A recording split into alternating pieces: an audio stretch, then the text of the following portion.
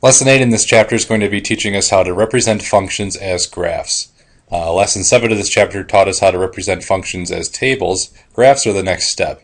And graphs are a really nice way to show functions. You can really see the relationship when you put it on spatial terms like a graph, the input on the x-axis and the output on the y-axis. And you can really see lines, you can see trends. So that's why graphs are used so often. So we're going to learn how to graph functions. We'll write function rules for graphs. Then we'll analyze the graph itself and determine what it means. So let's look at this one. We have the graph the function y equals 1/2 times x with a domain of 0, 2, 4, 6, and 8. So I already have the domain in here. We need to figure out the range or the output. So we know y equals 1/2 times x. So if this is x, we just need to multiply each of these times 1/2 to find out the output. So for the first one, 0 times 1/2 would just be 0. 2 times 1/2, or 1/2 of 2, would just be 1. You can always multiply these times 0.5 too if you would like as well. 4 times 1/2 would be 2. 6 times 0.5, or 1/2, would be 3. And then 8 times 1/2 would be 4. And then now we can try plotting these on the line. So we would have 0 and 0 for our first point of the line. We would have input of 2, output of 1, so x2, output 1.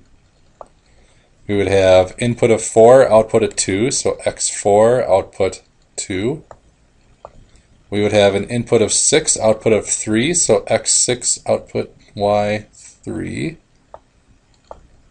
And then we have an input of 8 and output of 4, so input x8, output y4. And you'll notice this is why graphs are so great. You can just see this relationship here. There's a line that's going to be going. And because of that line, you can predict what's going to be happening with 10. You can predict what happens even if you go to the negatives. It's a really useful tool. So this is what they mean when they want you to plot the points on the graph. Here we need to write function rules for graphs. So it gives us the graph here, and we need to write a rule for the function represented by this graph. We need to identify the domain and range of the function as well. So we have an input of 1 and output of 0. So if we go over here, that'd be an output of 0. When the input is 2, the output is also 2. When the input is 3 right here, the output is 4. When the input is 4, the output is 6. So you'll kind of notice there's some kind of pattern going on here. This one's a little more difficult than the last one. We notice that this is going up by 2's. So if this same logical sequence continues, this would be -2 right here for 0. So that would actually go below this line at -2. So now we need to figure out what the rule would be. So we see that for every 1 it goes over, it goes 2 up. See that? So rise 2, run 1. We'll learn about rise and run later, but this will teach you that y equals 2 times x. It's rising 2 for every 1 it's going over. But it's also taking something away. So when it's at 0, 2x is 0. The output is -2. That means we were subtracting 2 from our answer here. And we could test our answer to see if we like it too. So we could try plugging in 3 for x. So we'd say y equals 2 times 3 minus 2. 2 times 3 is 6, minus 2 would equal 4. So do we have 3 and 4? 3 and 4, that matches up perfectly. So you can always check your answers as well.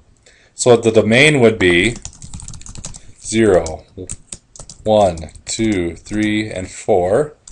The range would be -2, 0, 2, 4, and 6. Here's a real-world situation then. The graph shows guitar sales in millions of dollars for a chain of music stores for the period of 1999 to 2005. Identify the independent variable and the dependent variable. Describe how you would expect sales in 2006 to compare to sales in 2005. So first thing we need to do is identify the independent variable and the dependent variable. Being independent means there's nothing that really influences you. So if you look at these two different kinds of variables, we have years since 1999, it's just counting up. And we have this one that are based on the sales on the year. And the independent variable is usually on the x-axis, and this is the case here because the years just count up. there's nothing that's influencing the years. There's nothing you can really do to stop the years from coming. These sales could go any direction based on the year, and it's kind of based on the year that the sales go up or down. So the years would be independent, and then sales would be dependent. All right, next one.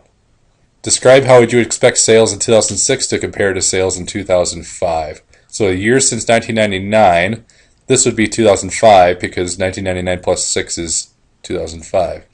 So if you notice, this graph shows that there is a trend, and the trend is pointing up. So we see that sales, even though they were at 0.4 in 1999, they're at 1.3 million in 2005. So if we're going to say to 2006, we don't have to give an exact number. All we really have to say is that sales will likely increase in 2006. And we can't say for certain because we can't predict the future, but it is a really good indication that sales will be increasing because this is the trend that this graph is going.